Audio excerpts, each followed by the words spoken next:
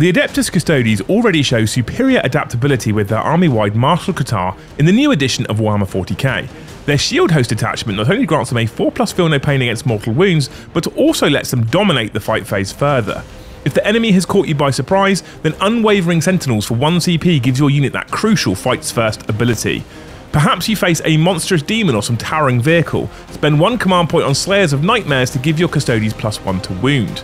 Or maybe you don't have the numbers, the enemy is winning the war of attrition, but you really need the extra attacks. Spend 1 vital command point on Avenge the Fallen, and if you're below starting strength, gain +1 attack. In dire circumstances, when you find yourself below half strength, your Auramite-clad Avengers gain +2 attacks instead. Much like the Katars, there's a crucial stratagem for every eventuality, proving even further that the Adeptus Custodes are the masters of an evolving battlefield.